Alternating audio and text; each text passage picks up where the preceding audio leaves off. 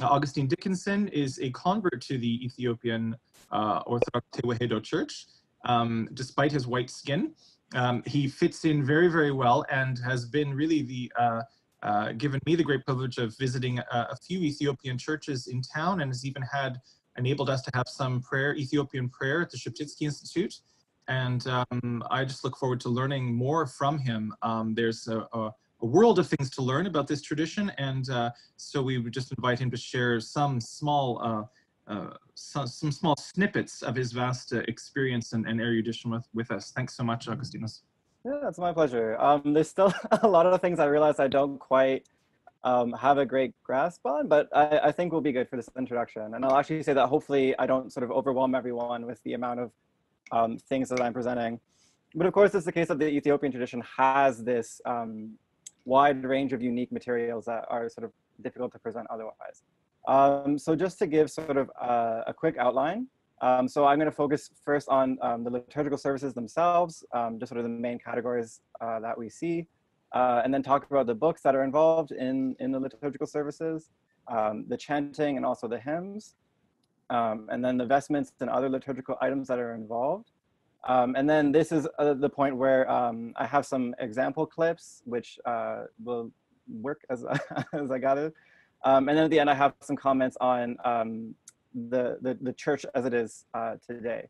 And also, I mean, I realize that a lot of these things will overlap, and so I'll be mentioning some things repeatedly and, you know, trying to sort of make sense of it all, and hopefully it's not too bad to follow. So obviously the first place to start is with the Divine Liturgy, and as it's known as the Kedaze. The word Kedaze literally means sanctification, or I think you said hallowing. Little is known about the early forms of the Kedaze. Of course, Ethiopia was Christianized since the 4th century, but there's not a lot of evidence regarding what their liturgy looked like for much of the first millennium even. We have manuscripts that preserve anaphoras of St. Mark and St. James, and these have been shown to follow closely the Greek originals. So we can assume that these are some of the earliest examples of liturgies that might have been served in Ethiopia, but notably they aren't in current use. During the Middle Ages, we see that there were pseudo-apostolic works that were finally brought to Ethiopia through translation from Arabic, both actually, and confusingly, from Melkites and from Copts. And these pseudo-apostolic works, then out of these came 2 more anaphoras. So the anaphora of the Apostles, which is taken from the Apostolic Constitutions, perhaps a familiar apocryphal work. And also the anaphora of the Lord, which is based on the text that's usually referred to by a Latin name, Testamentum Domini, or in Ge'ez it's known as Mitzvah Kidan, or the Book of the Covenant would be the English translation. And so since these 2 anaphoras had this apostolic weight attached to them, they became the only anaphoras that were used during the later Middle Ages. So in the 15th century, Emperor Zaria Yaakov only allowed these 2 anaphoras to be used. And it's after this that we see the composition of new anaphoras, and these all follow a framework that's set by the anaphora of the Apostles. So the anaphora of the Apostles is sort of the anaphora par excellence, and that's used as a guide for the other anaphoras.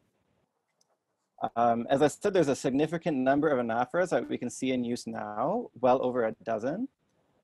Most notably, it seems that at least one, and perhaps even several of them, have been composed by Abba Georgis of Sagla, and I'll say more about him later.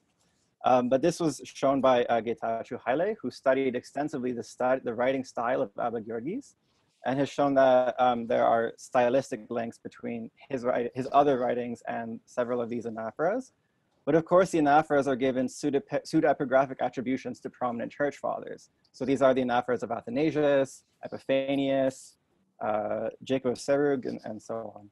Perhaps even the famous anaphora of Mary, which is attributed to Syriacus of Vanessa, but that's maybe a more contentious one.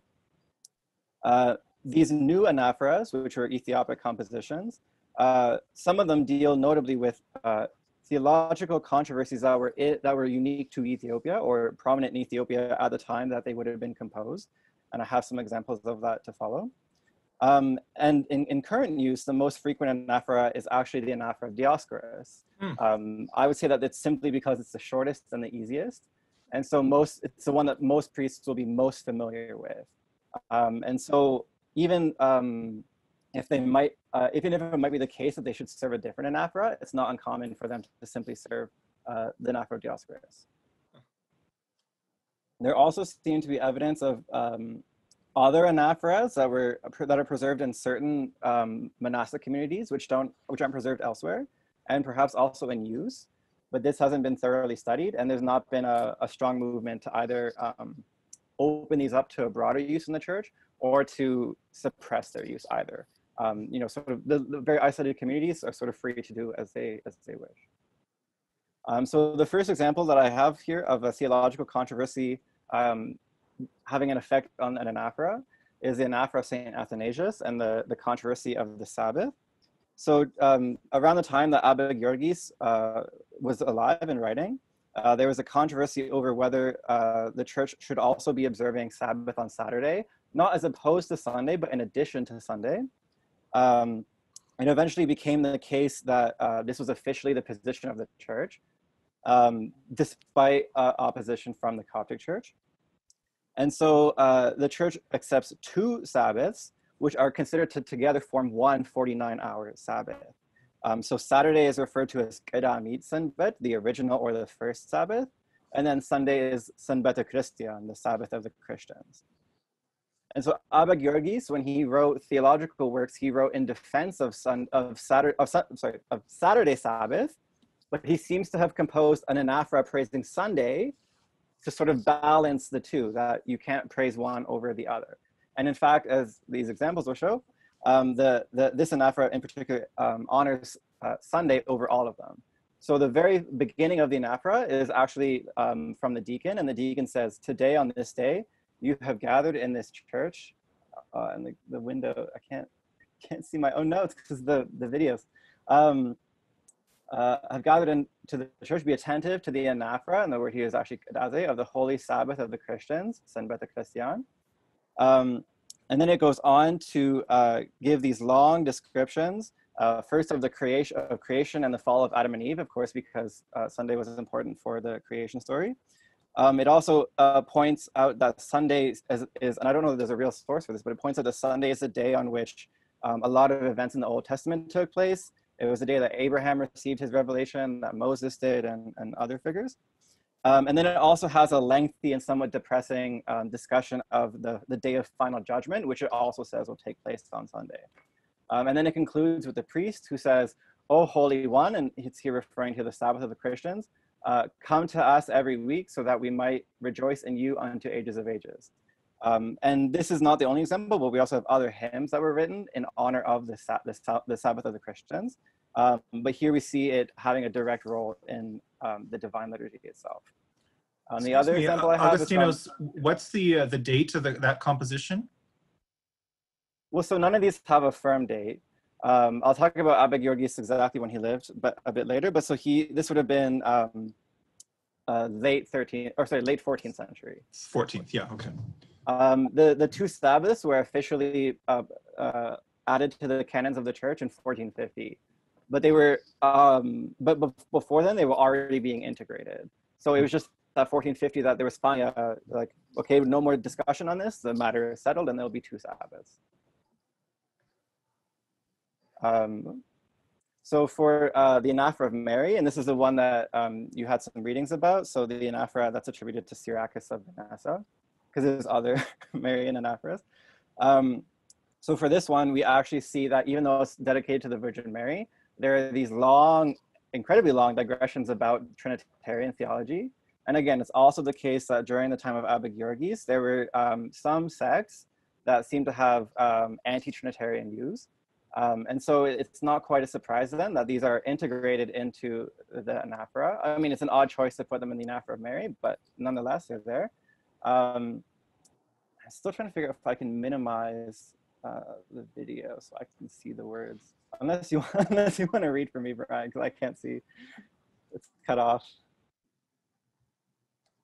It is not that we say 3 like Abraham, Isaac, and Jacob, but 1 in 3 persons. It is not that we say one like Adam, the first of all creatures, but three in one essence.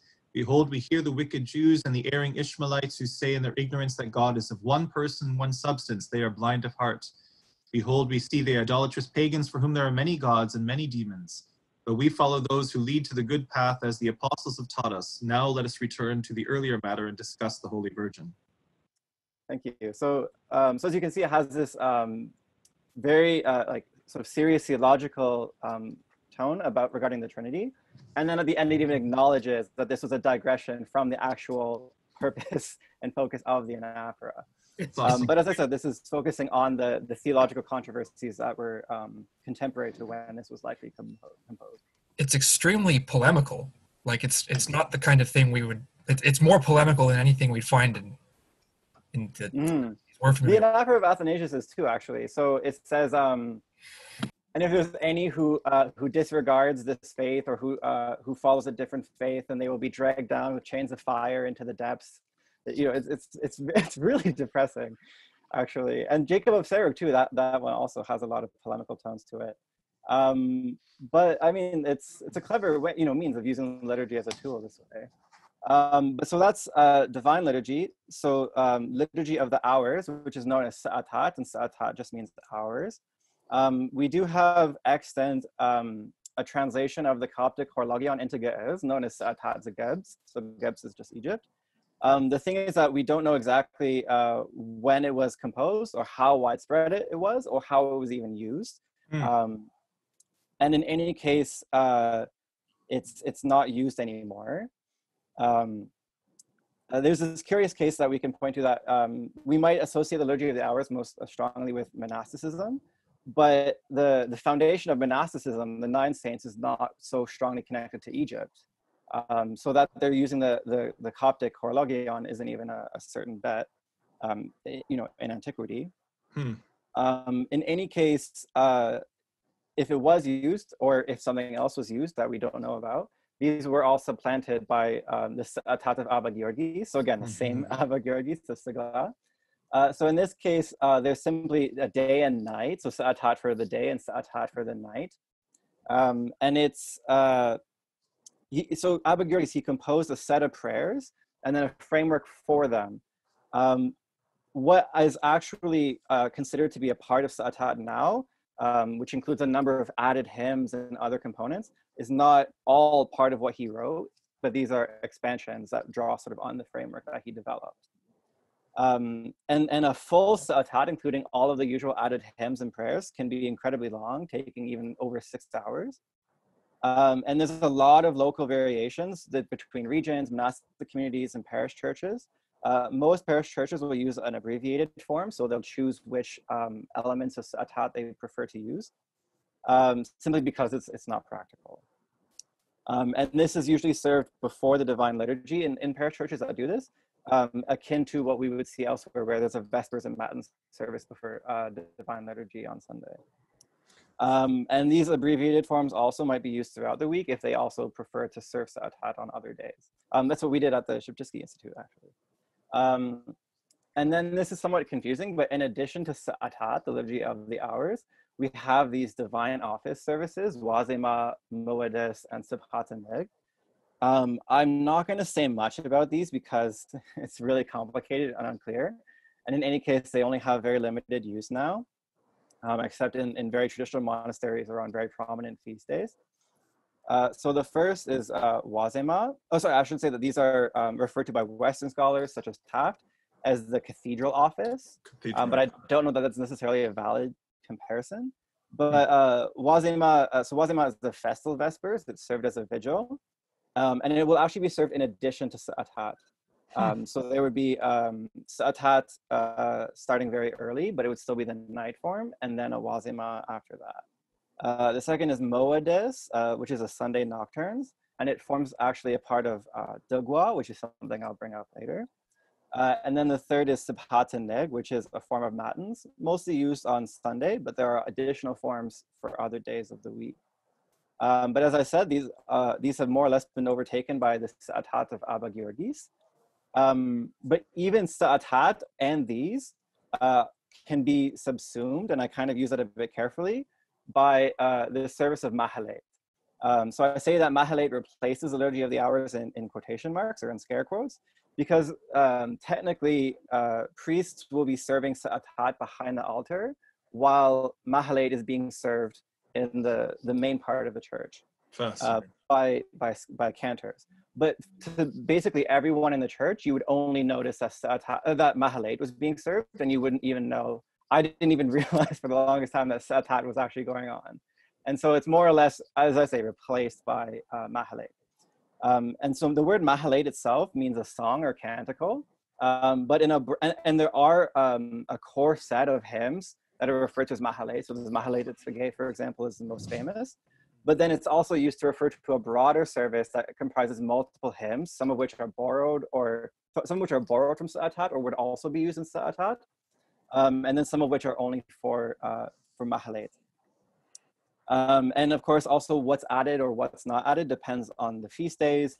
It depends on which church, local variation, and all these sorts of things. And there's also some things taken from the antiphonary, which again I'm going to mention a bit later. Within Mahalet, there's a number of different and diverse styles of chanting, and also different types of hymns. I'm going to try to give some actual examples of these later.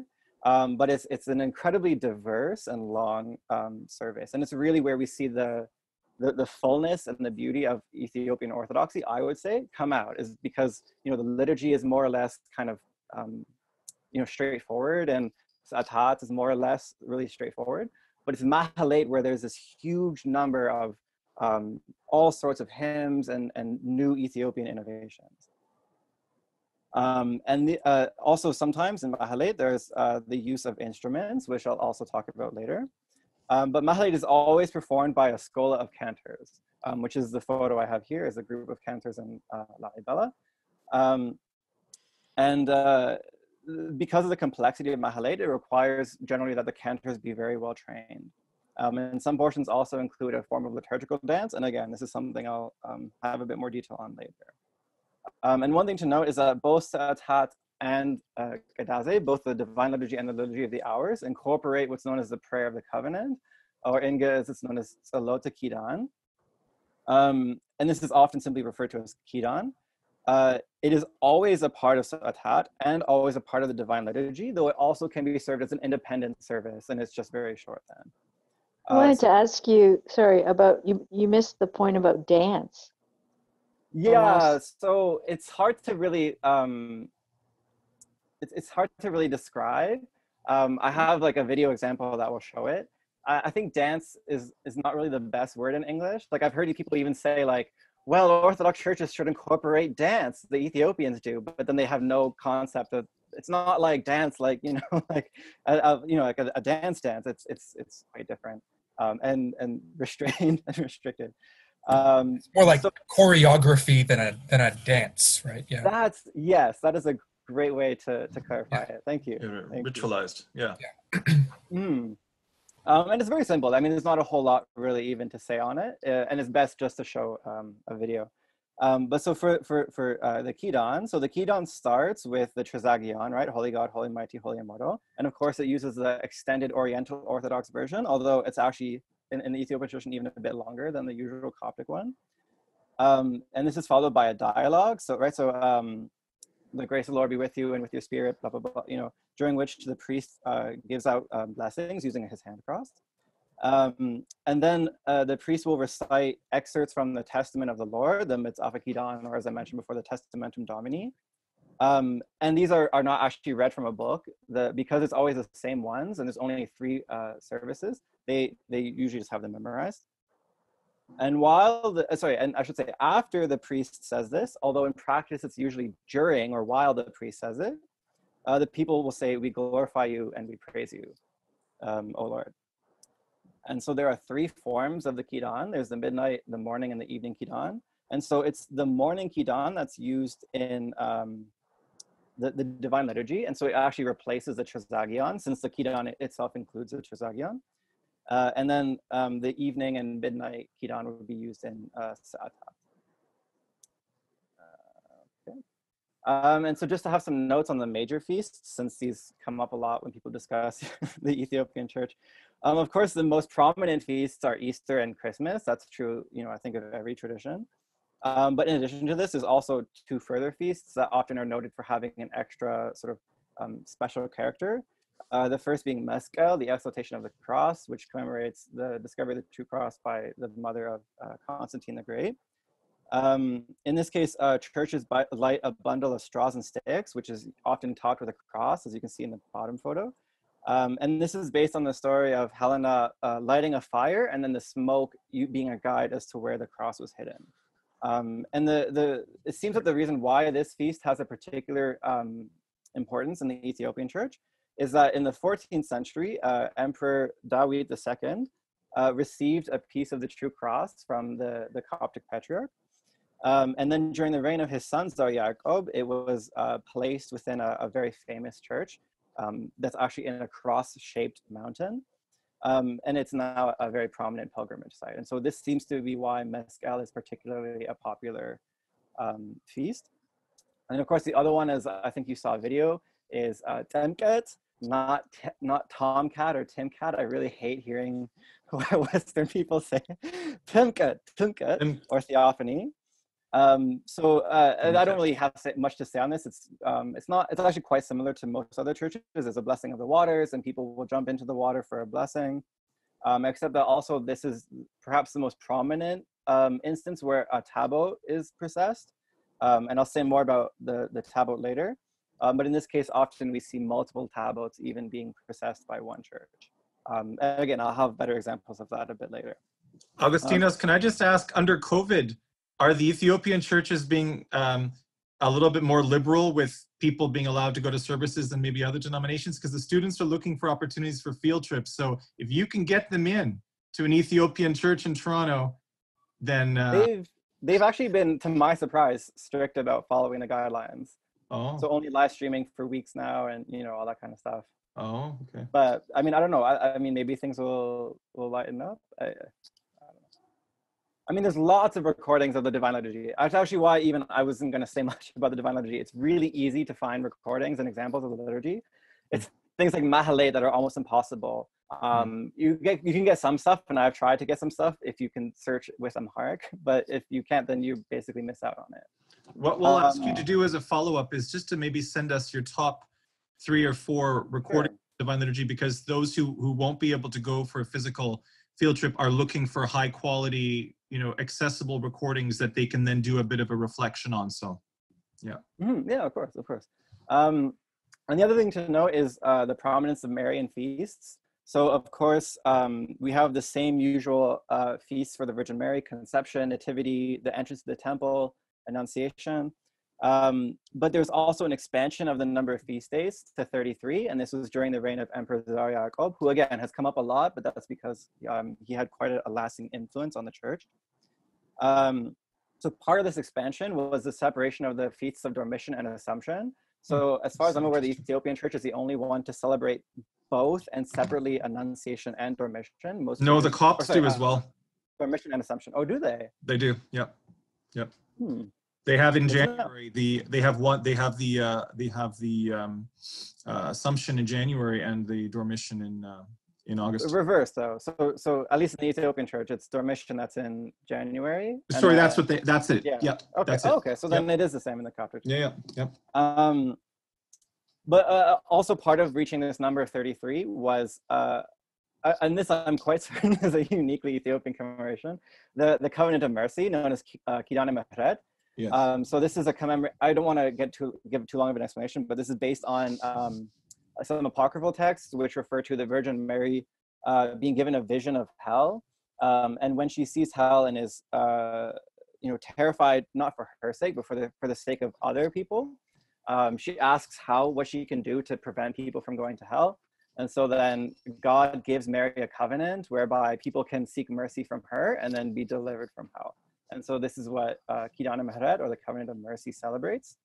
And so then Kidane Mehret itself is celebrated on the 16th of the month of Yekatit. And most of the other Marian feasts will fall on the 21st of whatever month they're in. And for the rest of the months that might not have a Marian feast, then on the 16th and on the 21st, they have a reduced or a smaller Marian feast. And so this is actually why 33 is already such a big number, because there's 2 already guaranteed for each month, so that's 24. And then, you know, there's just a few extra that reaches 33. And also this same kind of pattern for having monthly feasts is also used for some other, used for the Holy Trinity and for some prominent saints like Michael, Gabriel, and George. And this would be the same pattern of whatever day of the month their annual feast is on, then every month there'll be a smaller feast on that same day of the month. But that would depend on local, you know, custom and preference. And so that's what I have to say about divine liturgy and liturgical services. Moving on to liturgical books. So as is, of course, the case in every church, there's an importance on having a missal, or it's called the Book of the Liturgy, which contains the full text of the Divine Liturgy with all of the anaphoras. In the Ethiopian church, they emphasize memorization, but given the large number of anaphoras, it's often the case that priests simply aren't capable of memorizing all of them. You know, it's kind of reasonable to assume, it's a reasonable thing that you can't expect them to memorize over a dozen long anaphoras. So often, yeah, they use a missal, but if they can avoid it, then they will. Also is the Book of Exposition, and it's called the Gitzawe. And so this is the book that details for every day of the year which passages from scripture are read, as well as the Mizbach, which is perhaps better known as the Prokimenon, the excerpt from Psalms that accompanies the gospel. And then also the Gitzawe specifies which anaphora is used on that day. Although, as I said earlier, that's not always very closely followed. I mean, there's some obvious ones. So on Marian feast days, they'll use the anaphora of Mary. But for the most part, people don't quite follow the Gitzawe so closely, certainly not in the case of the anaphora, although it does prescribe them. Other additional books. So a big one for Ethiopians is the Miracles of Mary, or Ta'amud Mariam. I would say that it's probably safe to say that among Ethiopians, they consider this to be the holiest book after the Bible itself. I mean, I won't say anything now about what the origin of the book is. If someone wants to know, you can ask later. But it's a long and complicated explanation. But the book itself came to Ethiopia just before the 15th century. And it was during, again, the reign of Tsar Yaakov that it was made mandatory to read the Miracles of Mary before any divine liturgy. And there's actually a threat of excommunication on those who disregard this command. It's mentioned both in the hymnography and even in the book that there's an excommunication. According to the introduction to the text, this is actually based on an order from the Coptic Pope, but there's no surviving Coptic evidence of this. But from what I've read, people are convinced that this isn't actually an Ethiopian invention, that the Copts, you know, they didn't make up that the Copts had this. It seems that the Copts might have actually had it, and then it fell out of use. But in any case, it's the Ethiopians who expanded its importance. And so the addition of hymns and prayers to accompany the reading was also done by Tsar Yaakov. The reading is usually integrated into Sa'atat, and then even then it's only done by a priest. So sometimes other miracles will be read from other saints, aside from the Virgin Mary, but only a priest is allowed to read from the Miracles of Mary. According to the actual book, it says that they're meant to be read 3 at a time, but in practice now it's just 1 at a time. It's just only 1 per day. And as I said, so other books of miracles may be read, and this depends on local preference, or if there's a commemoration for a particular saint. So the most prominent after the Miracles of Mary would unsurprisingly be the Miracles of Jesus. Also for miracles from Michael, Gabriel, George, and Ethiopian saints Tekla Hymenot, Gerim, and Beskadus, among others. Also deserving of mention is a book called Hymenot Abau, which means the faith of the fathers. So this is based on a Coptic florilegium of popular patristic writings. It was translated around in the 16th century, but came to importance during the 7th century. Contains excerpts from Epiphanius, Basil, Gregory, John Chrysostom, Cyril, and others, as well as, of course, Oriental Orthodox fathers, Severus, Jacob of Serb. It typically would have been read during the time when the priests prepare for communion, when there's a bit of sort of downtime while they're doing the physical preparations. There might have been someone who read from Hymenota Abba, and some churches still do this, but often now it's rather replaced by an extemporaneous homily. People prefer to have someone, talking dynamically, a fresh homily than having one read from a book. In terms of what might have been done before the use of Hymenota Abba, there are also other books of homilies that are quite common in Ethiopic. So perhaps these were also used during that same time.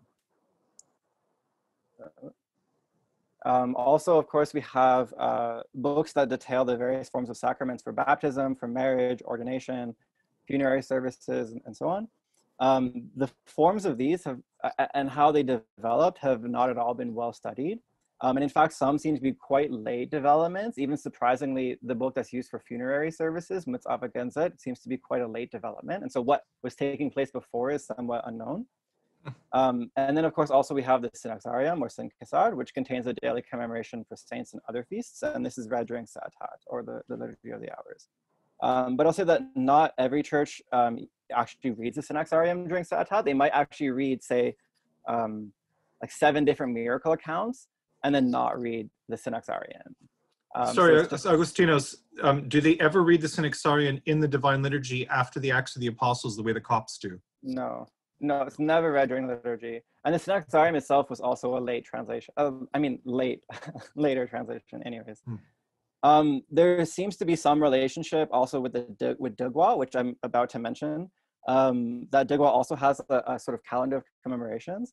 But again, it's not well understood how this might have been used in the past, and it's not so much the case anymore. And the Synaxarium also contains short verses, which are meant to be chanted after the commemorations are read. So there's one for each saint, basically. And the antiphonary, so what I've been kind of referring to all of this time, I'm honestly not going to say a lot about these because it's really, really, really complicated what each of the books are, how they're used, and how they're maybe not used anymore. But so these are all attributed to the famous 6th century Saint Yared the hymnographer, whom again I'll mention in a moment. And there's 5 of them, perhaps originally 4. These are Dugwa, Soma Dugwa, and this is the form of Dugwa that's used for Lent. Zimare, Moa Aset, and Mur'a. And so these books are components of these books are used during the Divine Office and during Mahalet. It's questionable how much of the content actually dates to this time of Yared when he might have existed, and it's debated the extent to which he was a historical person. But in any case, these books are they are important, but it's quite complicated, and a lot of what they were originally used for seems to have fallen away. So moving on to chanting and hymns, I'll start first by talking about the actual composers. So of course, some texts were actually just translated either from Greek or Arabic. We have the Psalms, obviously. The daily Theotokia are borrowed from Coptic. And of course, there's a number of other things that were simply translated and which are common to most Christian denominations. But as I said, there's an incredible, overwhelming amount of material composed in Ge'ez. So many composers, I couldn't possibly go through all of them, and some, we might not even know any historical details about. The 2 that I'll talk about are the ones that have come up a lot so far already. Is Saint Yared the hymnographer, who lived during the 6th century. He was a chant teacher in Aksum. And as I said, he composed the main collection of antiphonaries. He has an incredibly high reputation among the sort of study of Ge'ez literature. And so as a result of this reputation, many later hymns end up being ascribed to him, including ones that are for saints who lived several hundred years after he died, quite anachronistically.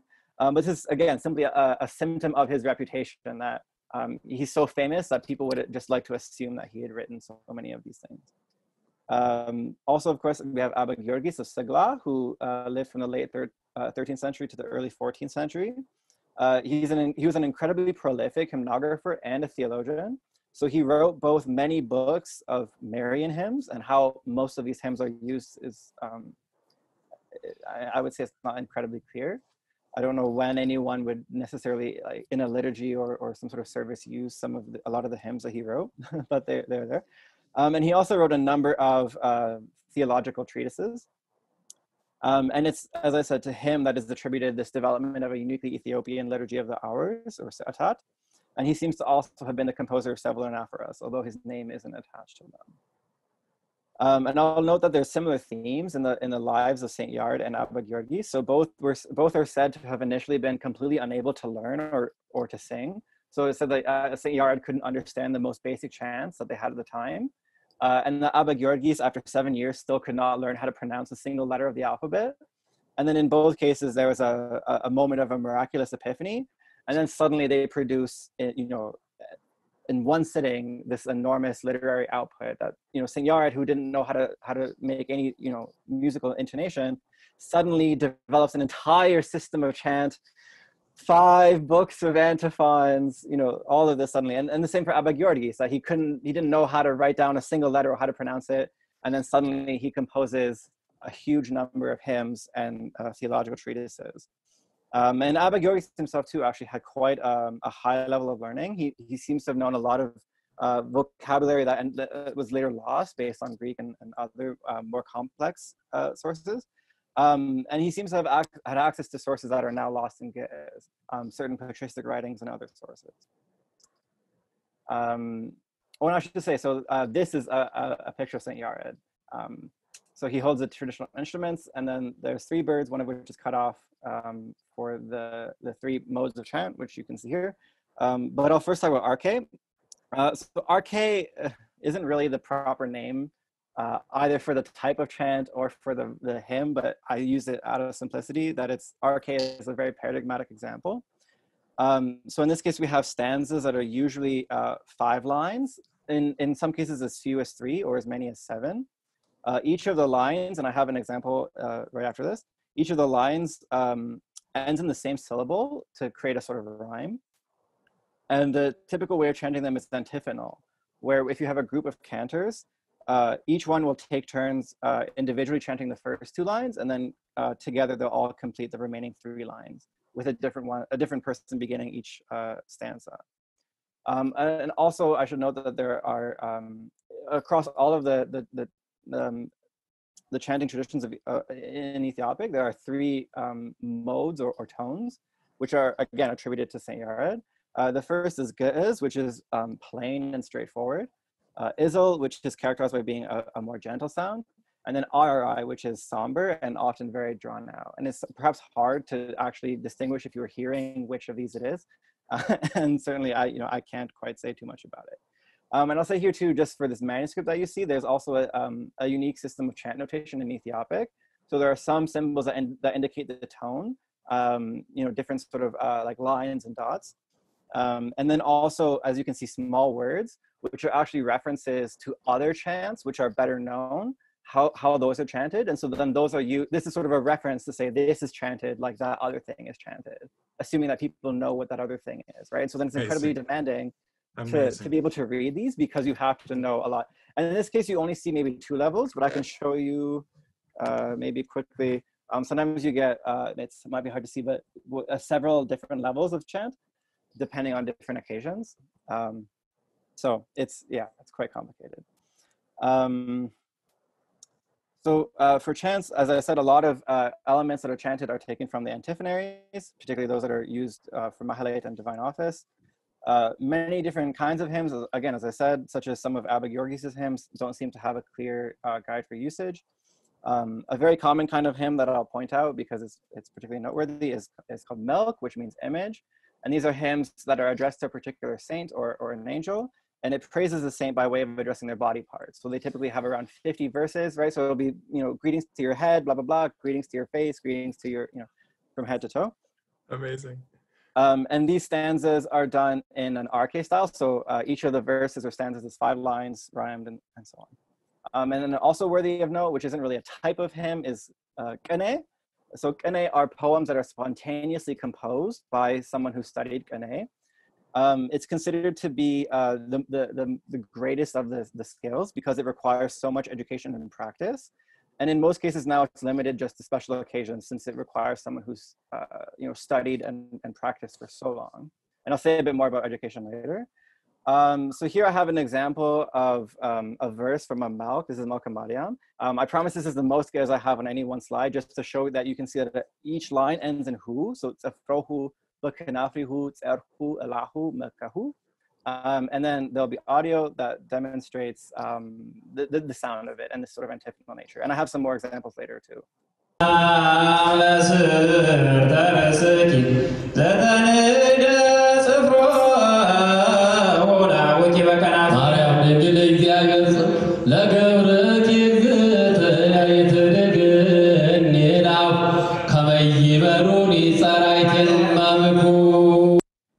I also have an example for Kene, which I might fast forward because it's really long. And already I only give you a single line and it's, I don't know, I think 7 lines long. In this case, this is a form of presented Kene known as master student or teacher student. So the student stands in front and does the actual chanting, while the master, who himself is the one composing, stands behind. He will say what the line is, and then the student will chant that line. And while the student chants, the master thinks of what the next line will be, since he's spontaneously coming up with it in his mind. Unbelievable.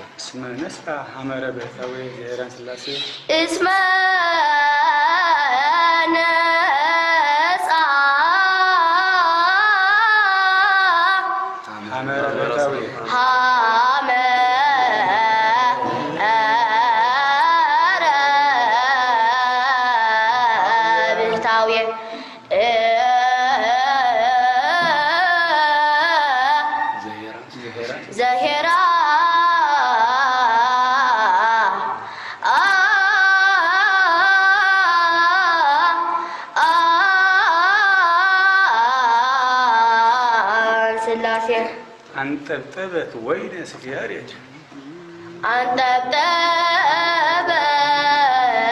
So yeah, it goes on for a really long time, but that was just to show that awesome. You can see them composing the line, one at a time. And so then, as I was kind of referring to, so in terms of education, so all of the forms of chant, so liturgy, each of the antiphons, and Kene, as we just saw, there are specialized traditional schools that teach each of these. So you have a school for Kene, and then a school for liturgy, and then a school for Dugwa, a school for Zamare, and so on. And these are typically attached to churches or monasteries. There are also, of course, schools that cover the use of the liturgical instruments, and then also schools for biblical and patristic exegesis.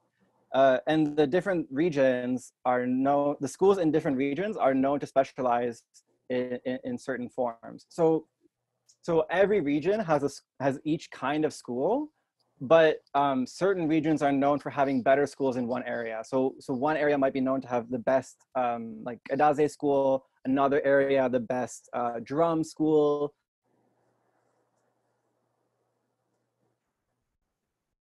Best of the best are the people who travel around learning from all the schools. To master any one school can take a number of years, perhaps even decades. And traditionally, students devote all of their time to memorization and learning, often at the expense of being able to get food and therefore having to beg for food. Moving on to vestments. So really in the Ethiopian church, there's a single basic vestment which all clergy, deacons, priests, and bishops can wear. And this you can see here. So it's basically a chasuble, and it looks like it's 2 pieces, but it's 1 piece. It's a chasuble that has 5 strips that hang down. And then in the case of priests and bishops, of course, they will wear over top the stole or the epitrachelion. In the case of bishops, there's an additional garment, a vestment that they can choose to wear instead, which is a bit like a cape and known as a kaba. So you can see it here. In some cases, priests will also wear this, but that's not considered to be correct. It often mostly happens in the diaspora. And then in the case of lay people, they typically dress in white cloth, often a thin sheet known as shama netala or simply netala, and it's crossed over the chest, as you can see here. And of course, women also will cover their hair with a similar piece of cloth.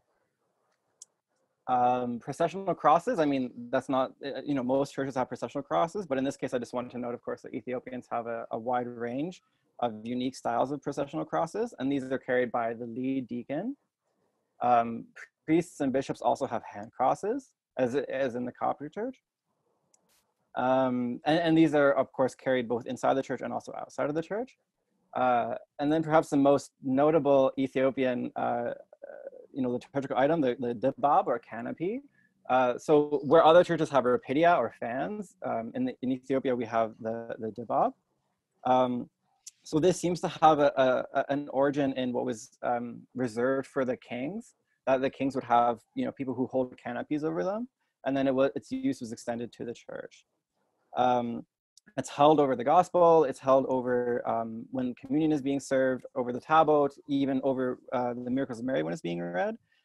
In the past, it would have been a fixed like a parasol or awning, but of course now they simply use collapsible umbrellas because they're cheaper and easier. And then also the tabot, as I mentioned. So this is the altar tablet that consecrates an altar in place of the antimons, which we would know from the Byzantine tradition. It represents the tablets that were in the Ark of the Covenant, and so then by extension is seen as representing the Ark itself. Each tablet is consecrated to a specific saint or angel in connection to the patronage of the particular church. It typically ends up being processed during theophany, as well as the feast of the saint that the tablet is consecrated to. And we see examples here of when the priest takes the tablet out to process it, he wraps it in a cloth and carries it on his head. And a church can have multiple tabotat to allow for them to have multiple processions throughout the year for different saints.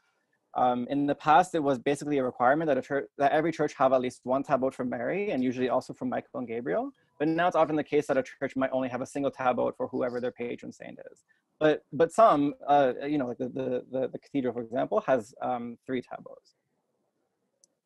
The liturgical instruments, which I've been building up to, and this is another photo of St. Yared. So the use of musical instruments is not at all permitted during divine liturgy or the liturgy of the hours or during fast periods.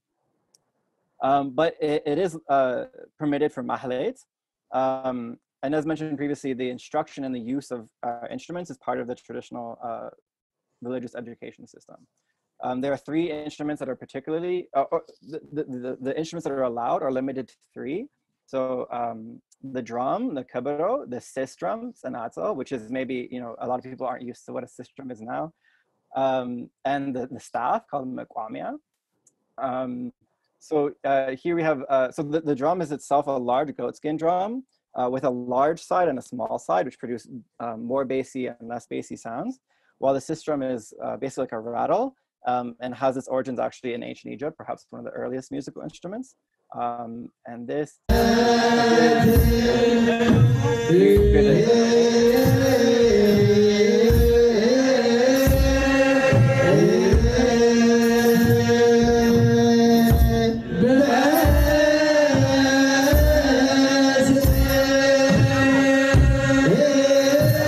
and that's from Mahalet. In the case of the staff, mekwamia, this is a wooden staff topped with a distinctively shaped head, which can often be made of metal and decorated, though it could also just simply be wood. It does have the basic function of simply serving as a crutch to help for standing for long periods. But it's also, people would take offense if I said that, because they would say that they would emphasize that it's really an instrument. And there's a specific form of use for it that accompanies chanting, which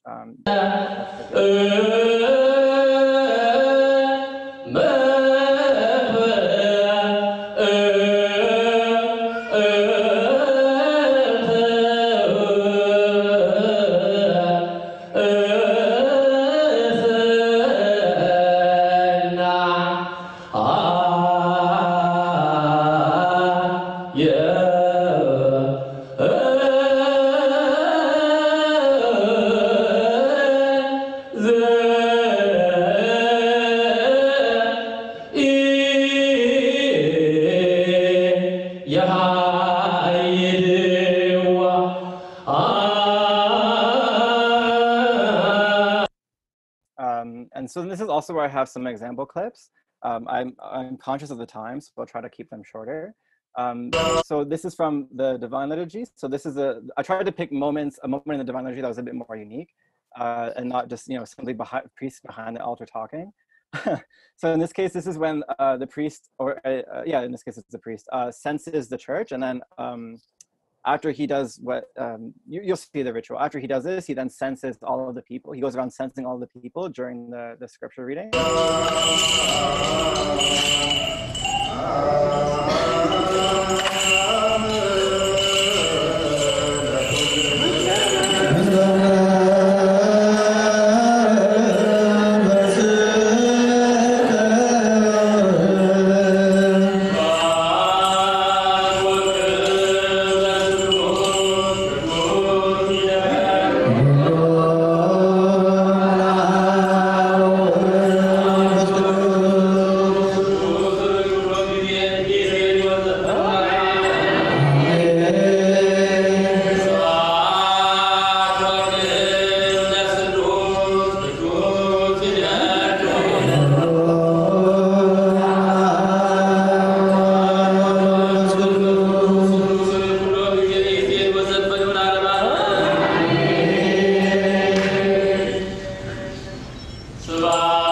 Just stop at this. So they just do the same thing, but I'll also point out that the movement is always done counterclockwise.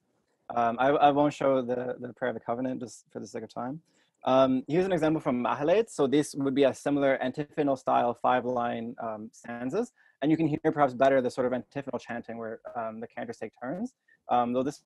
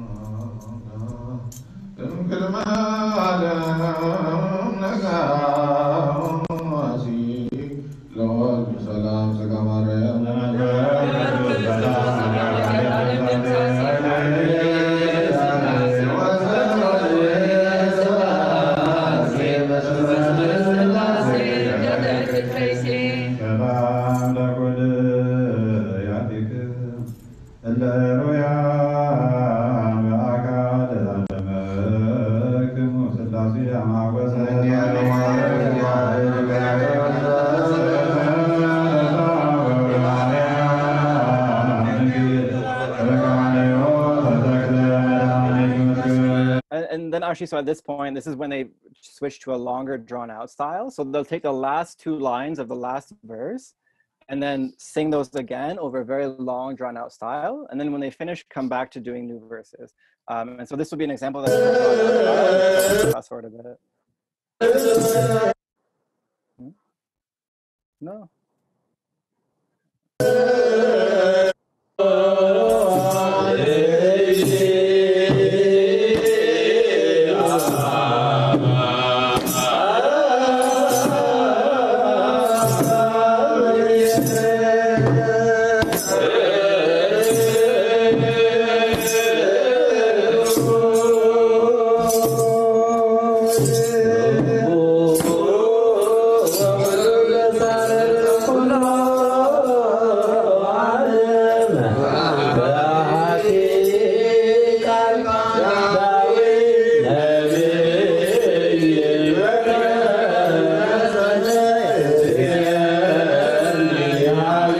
One transition between chant styles, and then to fast forward a bit, there'll be yet another one.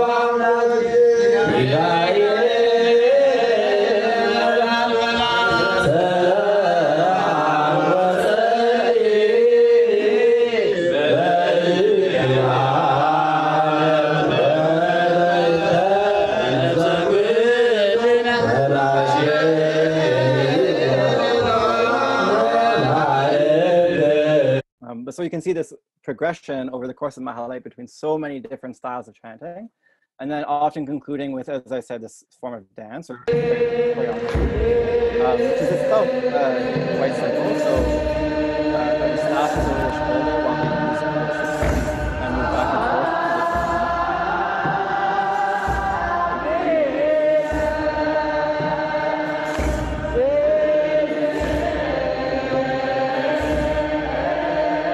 And it will slowly get faster, but again, I really want to be conscious of the time.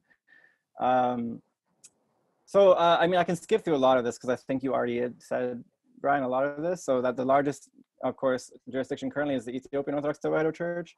And there's 2 patriarchs currently as a result of a longstanding schism that was recently resolved. Also, of course, we have the Eritrean Orthodox Church, which currently does not have a patriarch. 2 Eastern Catholic churches, which again, I think you already said all of this, so I'll skip through that. There's still a large monastic tradition. Perhaps the current numbers are somewhat exaggerated, but they're still quite large. Within most parish communities, though, they prefer to use vernaculars as much as they can. They still use Ge'ez to some extent, but they tend to prefer introducing Amharic and Tigrinya. And it's mostly just in monasteries that everything is completely done start to finish in Ge'ez. We also have communities, of course, in North America, which basically just recreate these experiences using Amharic instead of English. Except for the Afro-Caribbean communities. These were founded by Abuna Yetzak, who was sent to Jamaica to evangelize Rastafarians in the 1970s. Though he did little to change the local customs that the Rastafarians had introduced. And in any case, so they allowed for a large usage of English, even within the liturgy, which is somewhat controversial. But they never had the proper material. So Abuna Yitzhak never established a seminary or gave people adequate instruction in being a priest or in theology or in chanting. But there are current attempts to try to fix this. So to establish a new seminary and to establish proper translations. But for now, the translations are sort of across the board, and even some things haven't been translated at all, and they just skip them. But yeah, hopefully, hopefully that improves. And so yeah, I had some examples.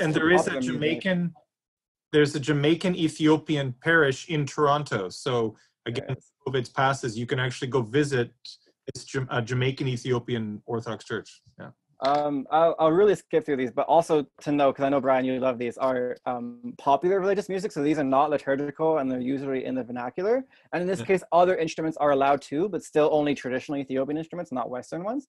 So here's one example. The audio is bad, but that's to show so this is at a pilgrimage service. And then I have here too, this is from Toronto. This instrument is called a cry.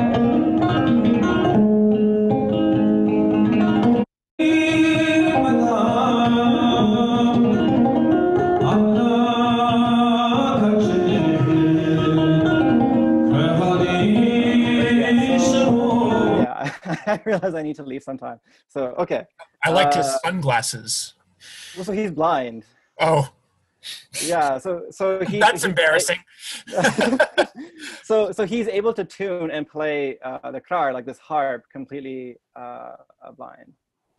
And blindness is quite common, right? Since priests read in the dark, maybe issues with water quality and medical care. And, so it's quite common that a lot of these more educated or sort of individuals end up being blind. Lots of sunglasses in some monasteries, let's say. Absolutely fascinating.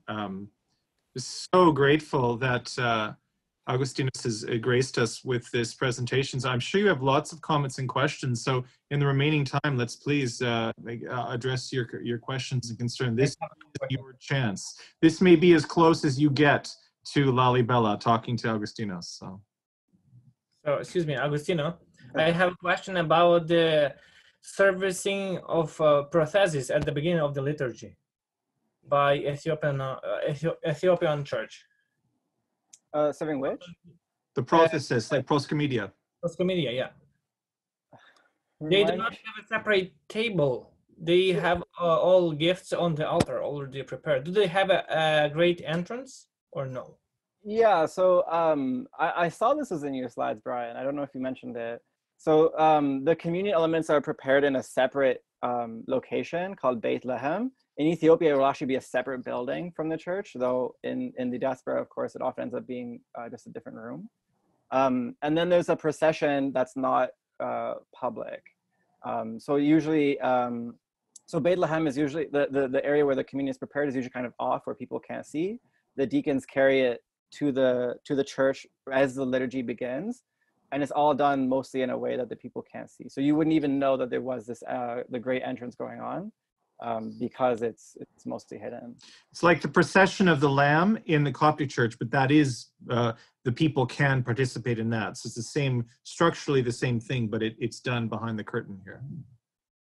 I mean, you might see, like, at somewhere like Lalibela, you probably could see it because there's only so much space that they can walk around and stand, but it's mostly meant to be closed off now. And do you use just one loaf for no matter the size of number of communicants that from which everyone breaks, or can they have multiple loaves? I don't know, to be honest. That sort of information is usually kept secret. The Ethiopians are very hesitant to talk about whatever goes on behind the altar.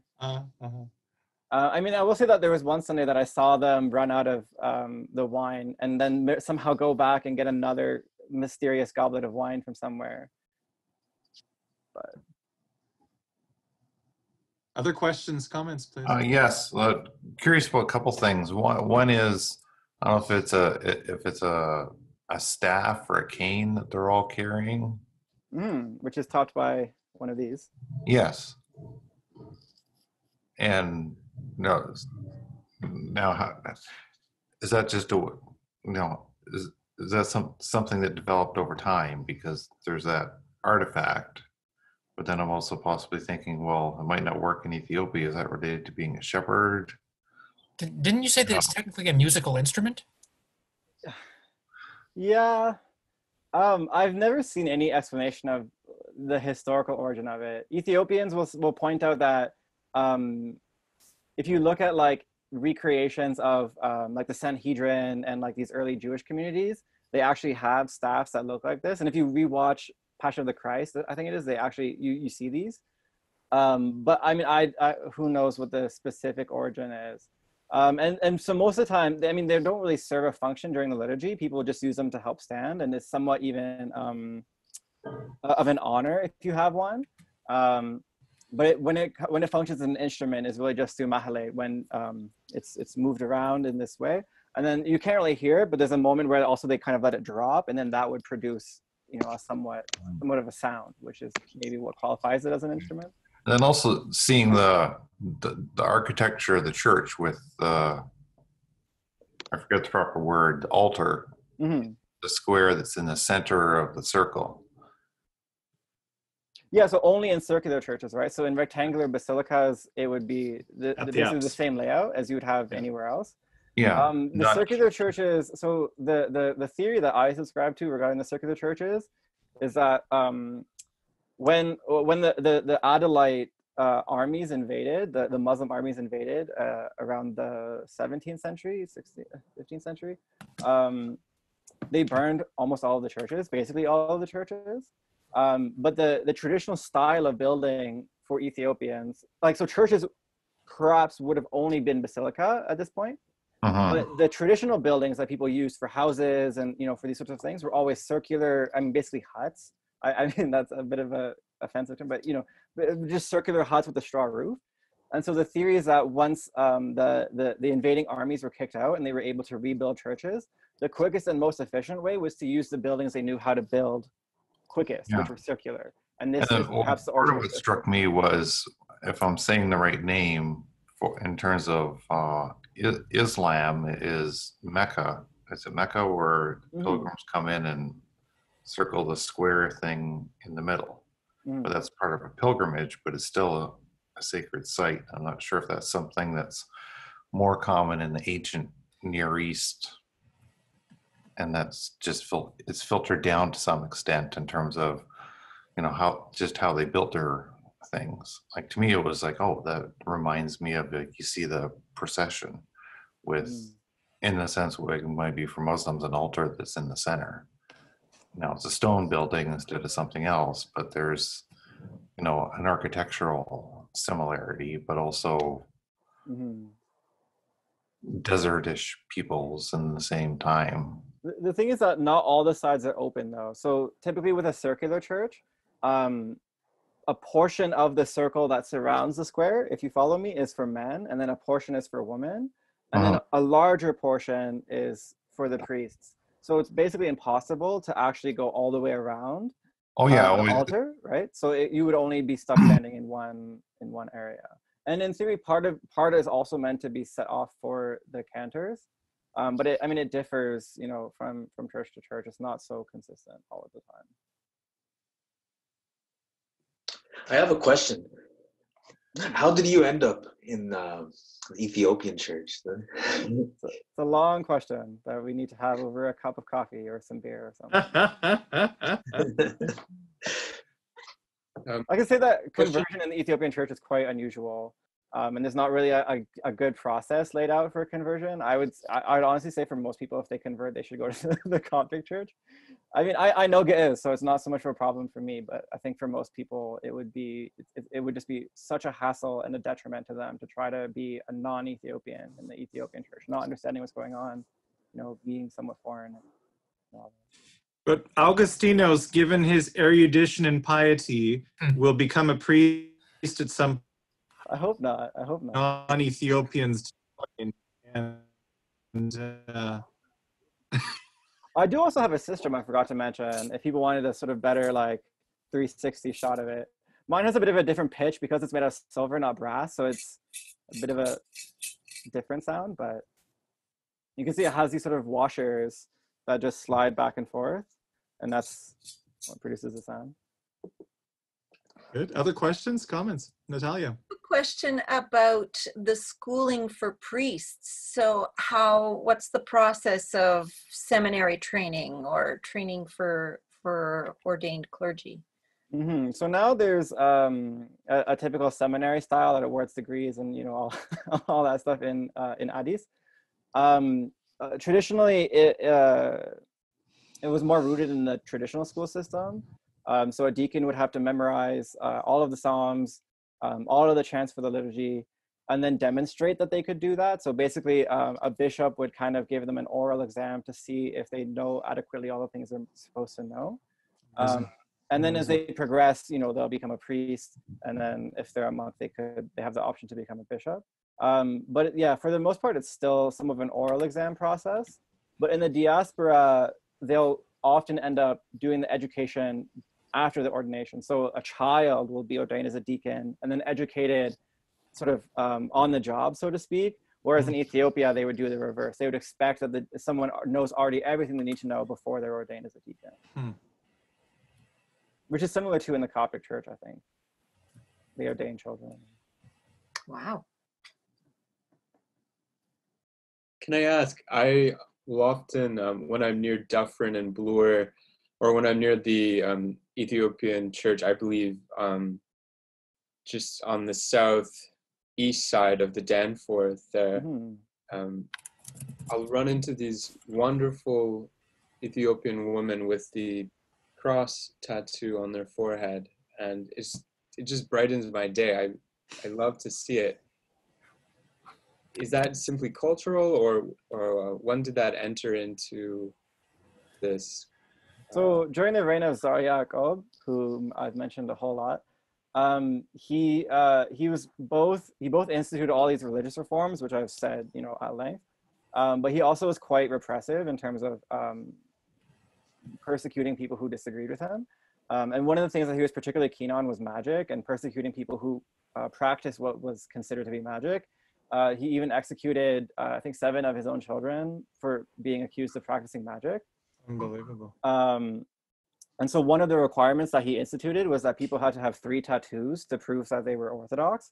So they had to have a tattoo on their right arm that said, I reject the devil and I'm a servant of Christ. And then on the left arm, they had to have a tattoo that said, I reject Dask the accursed, who is a cult demon. And I'm a servant of Mary, who is the mother of the maker of the universe. And then on the forehead, they had to have a tattoo that said, I am of the Father, the Son, and the Holy Spirit. So presumably out of this sort of tradition of mandatory tattoos, people could easily get a cross tattoo, because it's not obviously, presumably it didn't last long. People don't have these tattoos anymore. But certainly I would imagine that the cross tradition, sort of comes out of that or relates to that. Cops get tattoos on their wrists. And Tsar Yaakov says that his tattoos are better, that they're better than cops because their tattoos are longer and more important. Because oh, the Copts, they just have these little crosses, but we got these like theological statements on our, One more question or comment, and then we'll conclude. Noel?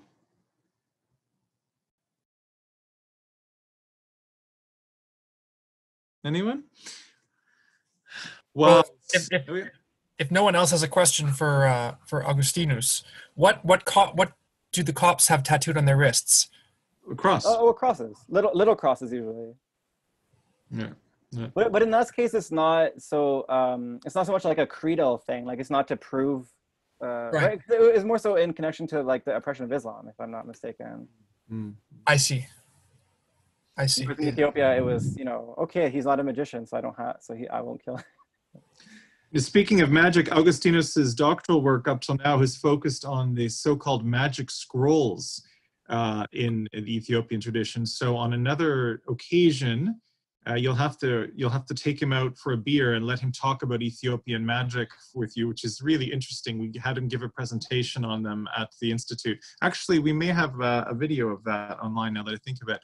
Once again, I want to thank Augustinos. After we conclude in prayer, if you're willing to stick around for 5 or 10 minutes more, Augustinos, we've had a bit of a custom of just sort of hanging out a bit longer for people who may have had some additional questions. They may want to come back to you with that conversion story. But you see, people, just what a rich world this is, and how really we could not have called this course anything but introduction, because we could have a whole course on the Ethiopian tradition, and maybe, God willing, in the future, we'll be able to bring Augustinus back and hire him as a sessional lecturer and have him give a whole course on the Ethiopian tradition. And it really challenges our perception of what's normal, right? We all have our idea about what's normal in Christianity because of either the traditions that we've been raised in or grown up in. And there's just so much that is so distinctive here that at the very least, it can give us a epistemological humility, with respect to our understanding of theology, spirituality, liturgy, and so forth. So I will ask you, Augustinus, would you mind chanting maybe a Marian prayer or whatever appropriate for us, something that you know and would like as a concluding prayer? Maybe just tell people what you're going to sing, and we'll conclude with that. Sure. I mean, I could do, you heard, so the verse that I gave from Malcolm Mariam was the second verse. So I could do the first 3 verses. Excellent. The thing is, they're not as good examples of the rhyme. The second verse is the best rhyming one. I don't know that anybody here has sufficient grasp of Ge'ez that they will be too troubled by that. I do offer now tutoring in Ge'ez if anyone's crazy enough to want to start. But okay. Salam, salam, lezikra sameki hawas, aminaka v'neokos munisablat mus, Mariam, dengel b'sita b'tezazis kayani, leletzibau v'nefikreki aziz, kama yisik Yehovah hizasanai ares, salam, nesetereseki, zetanada tefrohu, la'abuki b'knafrihu, Mariam, dengel እግዚአብሔር ጸርሁ ለገብረኪ እግዚእትየ, ይታደገን ይላሁ ከመ ይበሉኒ ጸርአይትኑ መመካሁ ሰላም ለርእሰኪ ብቅባ ቀዳሴ ረሆስ አኮኮ ብቅባርነስ ማርያም ድንግልነት ሥጋውነስ ያጸሃኒ የመነረኮስ በፈመ ቁርባኑ ቅዱስ አዝዘዮ ለሱራፊ ዘሰማይ ቀሲስ። Amen. Thank you so much. Amasaganalo. My pleasure. So, and actually, would you mind sending us a PDF of your presentation tonight? And I can Quercus for the students. A lot of them like to go over and revisit some of the material. We'll let people sign off now. If you're signing off, have a wonderful weekend. Try to recover on the 2 Sabbaths that we're about to have in the city of your work this week. And we look forward to seeing you on Monday when we will look at the Armenian tradition. Okay, good night. Good night. Thanks, Augustinus. Thank you both. My pleasure. Everyone have a good weekend. Anyone who is sticking around, invite you just to, you can ask your questions of Augustinos. I'm listening. I just have to step away from the computer because I'm going to go for a run before sunset, and I'm just going to listen to the discussion while I get my running gear on.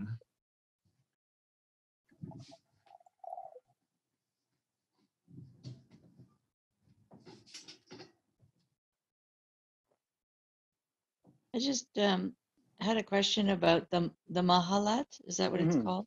Mahalat. With the different kinds of chanting that's sort of in the main room where the liturgy might be in behind, is what you were saying? So Sa'atat. So Mahalat doesn't overlap with the divine liturgy. It overlaps with the liturgy of the hours. So the ending of Mahalat would also be the ending of the liturgy of the hours, and then the divine liturgy would begin. Oh, okay. There's this when I was watching it, there was a sense I just wanted to join them.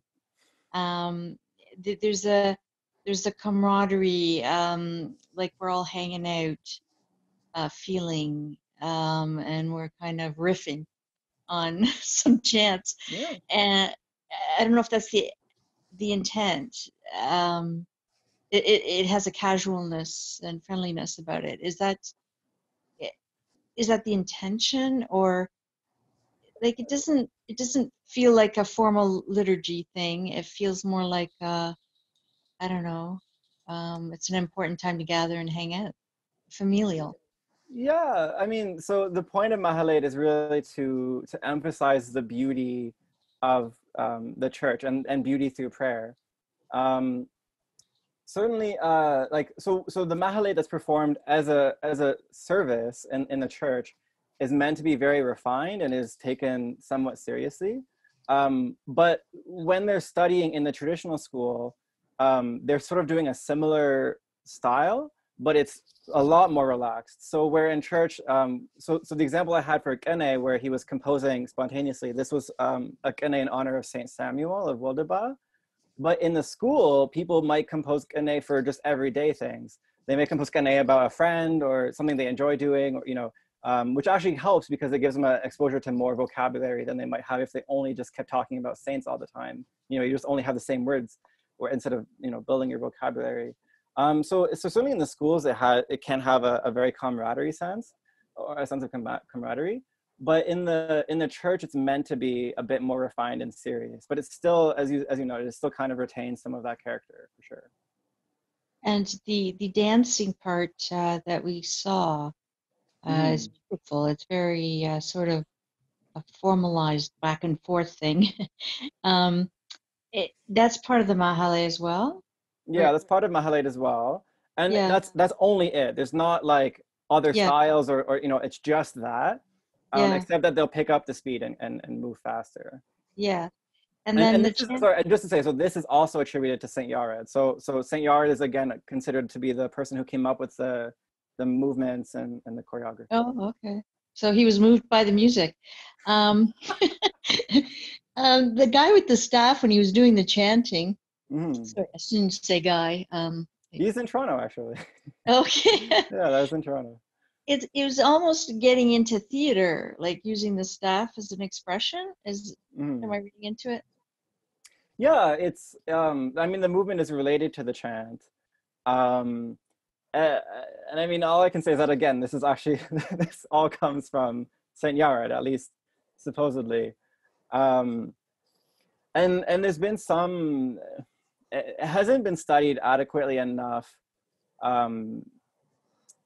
Like how these are taught and how they develop. It's a notable sort of lacuna in scholarship is how the traditional schools really function and how they differ from school to school and from region to region. So for the schools that are known to specialize in instruments, you know, are they always the same and how do they compare? It's not really, you know, adequately well known. And for the most part, not many people have quite the level of knowledge. The reason why I chose that video clip was because that Marigeta Tesfa has an adequate level of knowledge to actually do a good job of the movement of the staff. In most cases, people aren't really well trained or experienced in doing it, and so they just do a very simplistic, sort of watered down version. Yeah, it was a very special experience. It felt inviting and joyous, and at the same time, so different and foreign. It's a very unusual experience to experience that together. Phenomenal. Yeah, and I mean, again, to really point out, like all of these things are only found in Mahalat, and that's why I focused on it more than the liturgy, like the divine liturgy, because the divine liturgy is just more or less what we're used to in other traditions. I mean, of course, there's some, you know, extra prayers or some differentiation, but there's not all of this extra richness that we see in Mahalet.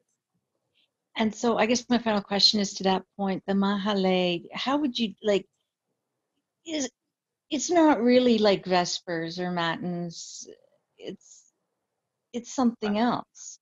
Yeah, I mean, it really borrows all of these like hymns, a lot of hymns at least, that get inserted into, that would have been inserted into Vespers. So for example, like I gave you the Milka Mariam, which is just a regular hymn for the Virgin Mary that praises her. But this will be used in Mahalet. So, and in theory, I think it can also be used in the other forms. And Kene too. So Kene is not only actually part of Mahalet, Kene is also part of Moades and Wazema. But maybe these elements are a bit more subdued in the usual sort of like Vespers and Liturgy of the Hours. Phenomenal experience. Thank you so much for sharing. My pleasure, really my pleasure. Okay, thank you. Patrick, are you still there?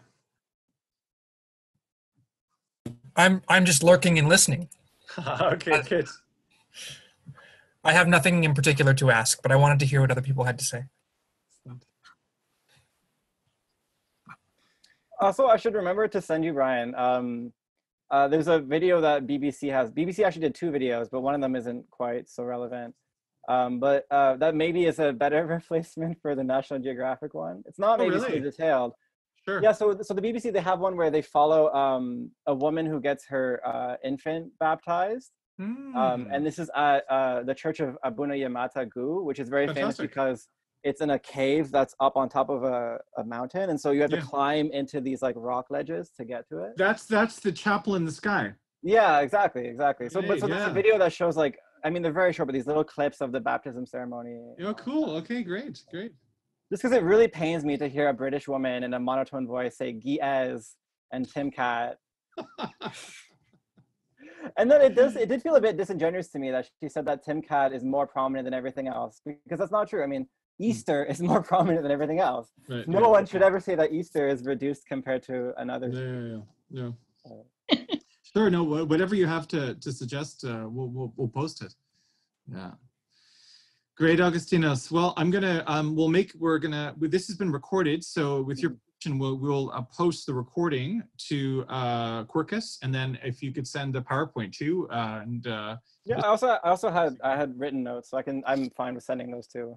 Oh, fantastic! Even better. Okay.